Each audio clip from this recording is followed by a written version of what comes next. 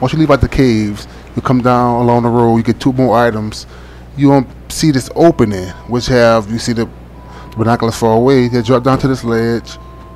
It's a safe drop. You won't really lose too much damage, or none at all. I don't think so.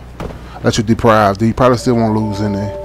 But you pretty much get the binoculars. Now you can't use it in battle or nothing like that. It's just to feel that you see farther away distance. So you want to see the enemy far away from. That's pretty much what you can use the binoculars for. It's useful. You want to see who coming up next. What's farther along down the line. So you want to see more Dark Souls more videos. That's in general. Please subscribe to All Type of Gaming.